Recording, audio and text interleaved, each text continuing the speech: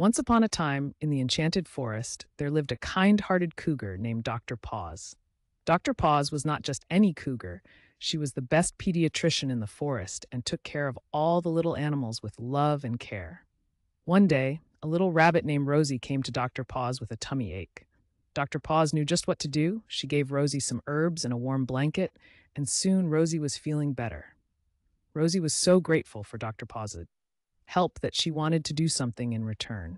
She decided to plant a garden full of colorful flowers outside Dr. Paz's clinic. The garden bloomed and filled the air with a sweet fragrance, making all the animals in the forest happy. Dr. Paz was overjoyed by Rosie's kind gesture and decided to host a picnic for all the forest animals to celebrate.